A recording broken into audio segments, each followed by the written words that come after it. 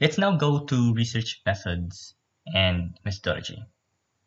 Actually, we have to differentiate three terms: research method, research methodology, and research techniques. Methodology has broad and narrow meanings.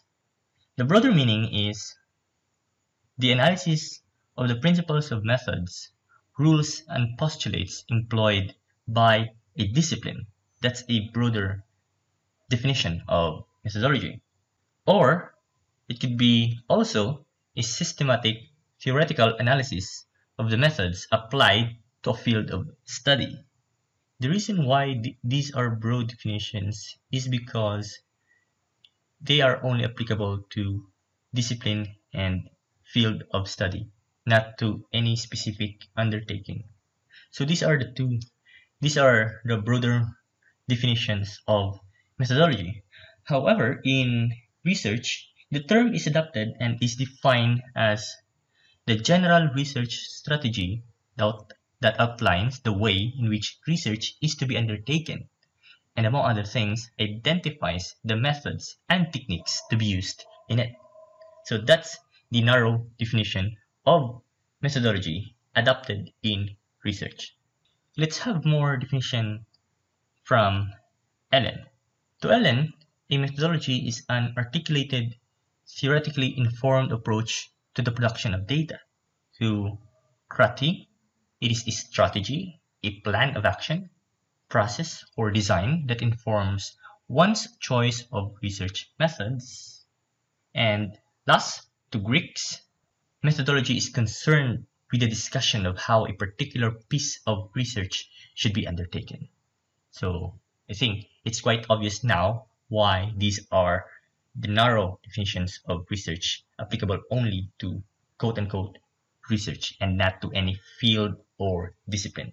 Research methodology, it guides the researcher in deciding what type of data is required for a study and which data collection tools will be most appropriate for the purpose of specific study. It is the methodological question that leads the researcher to ask how the world should be studied.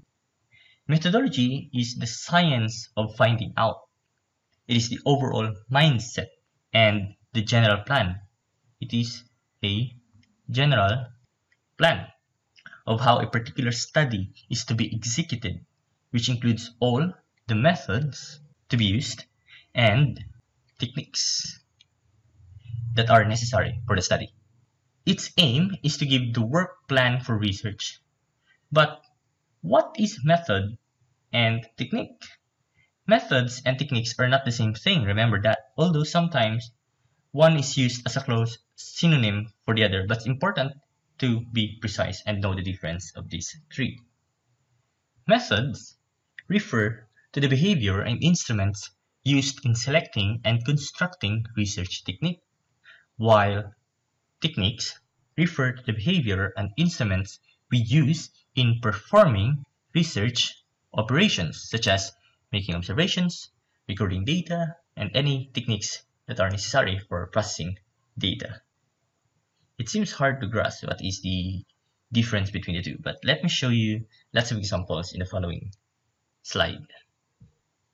Here we have three columns: the type, the methods, and the techniques. As you can see, in library research, we have two methods. We can analyze the historical records. We can also analyze other documents. And in historical records, there are many techniques. We can record notes, content analysis, tape, film, listening, and analysis. While in analysis of documents, we have statistical compilations, manipulations, reference, and so on.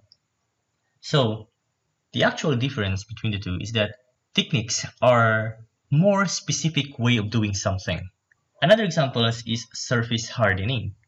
Are you familiar with surface hardening? There are many methods of hardening the surface of an object, especially metal.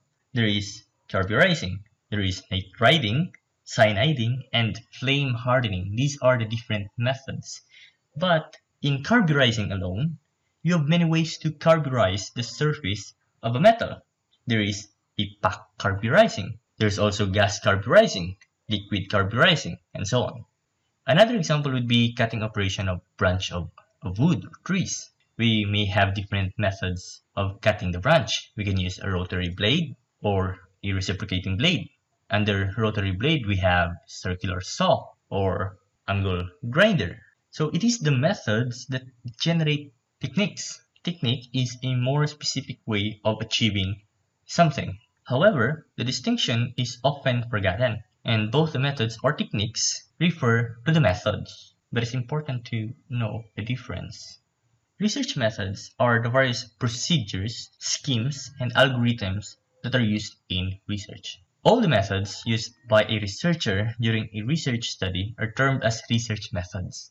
They are essentially planned, systematic, and scientific. They include theoretical procedures, experimental studies, numerical schemes, statistical approaches, etc. Research methods help us collect samples, data, and find a solution to a problem. There are basically 4 categories of methods. In the first group, we include those methods which are concerned with the collection of data. These methods include the collection of the primary and the secondary data. In the second group, it refers to the set of processes that are involved in a given experiment. So, for example, you have an experiment of determining the wettability of treated and untreated bamboo. So we have here treated bamboo. The surface is treated, and we have untreated surface bamboo. So your chosen method for surface treatment of bamboo is hydrogen peroxide. But you can also choose other method. For instance, there is also brine solution. And also we have a simple sanding. So those are the methods for surface treatment of the bamboo. And your method for determining the wettability of the surface of treated and untreated bamboo is through a contact angle method. So your wettability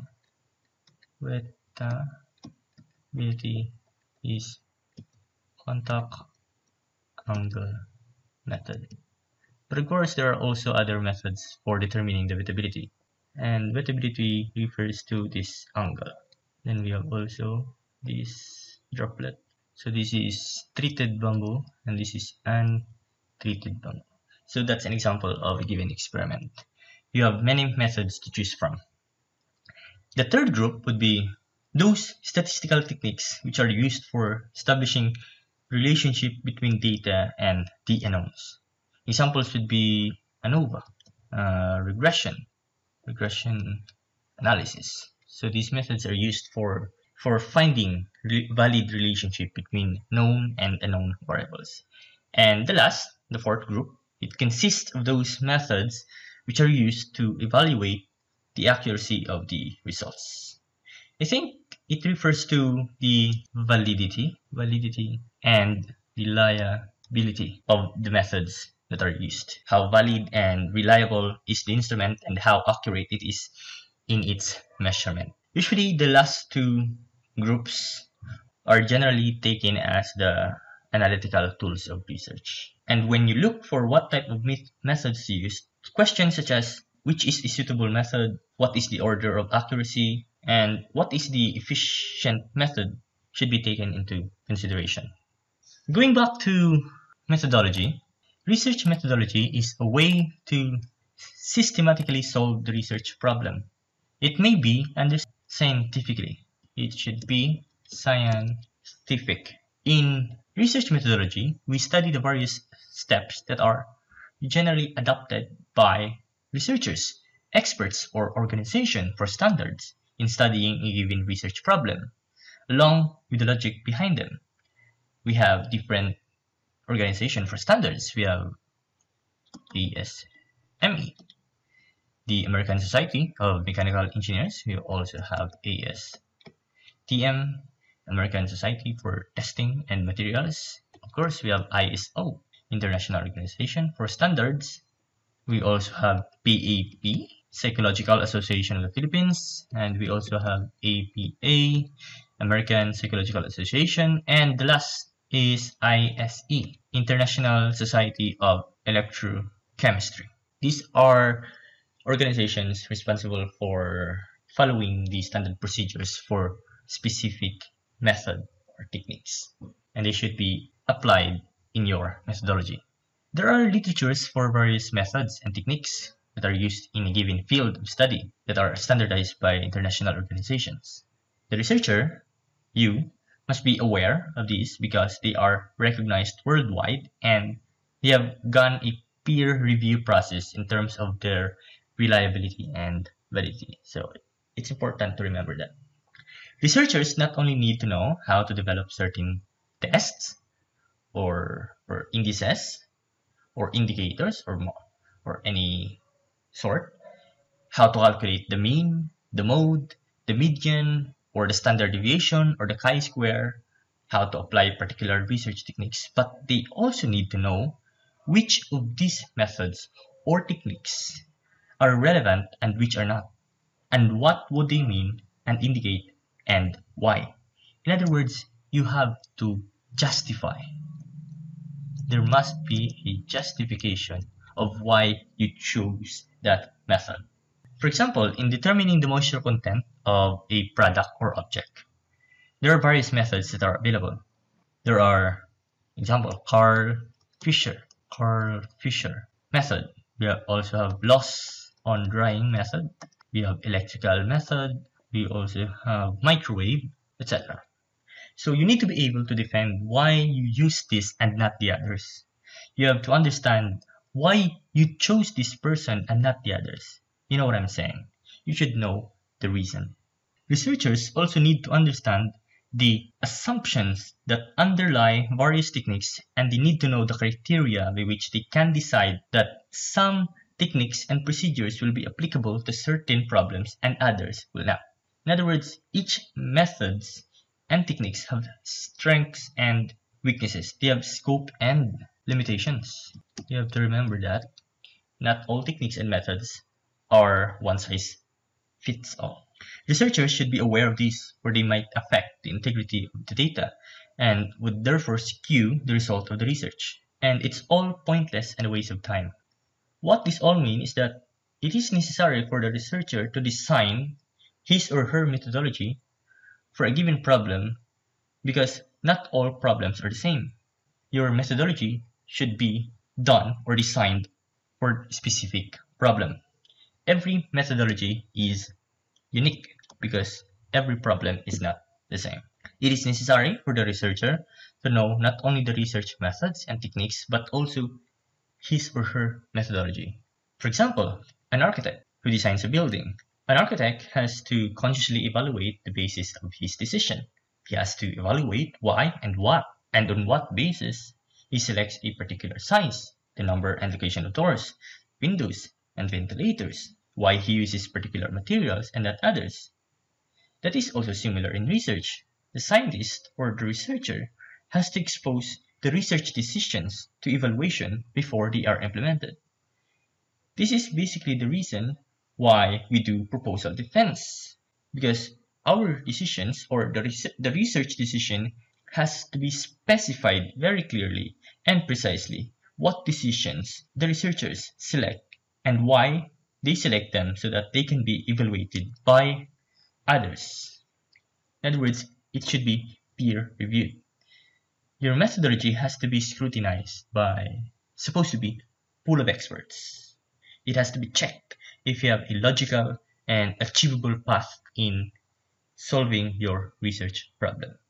So you see that we can say that research methodology has many dimensions, and research methods do constitute a part of the research methodology. The scope of research methodology is wider than that of research methods. Therefore, when we talk of research methodology, we not only talk of the research methods, but also consider the logic behind the methods in the context of our research study. And we explain why we are using a particular method or technique and why we're not using others, so that research results are capable of being evaluated either by the researcher himself or by others.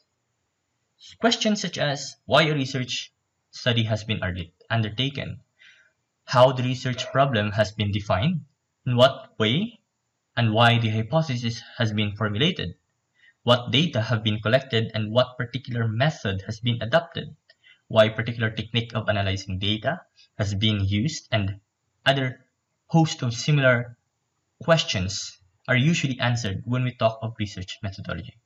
These are just a few of the questions that need to be asked and answered when planning your methodology.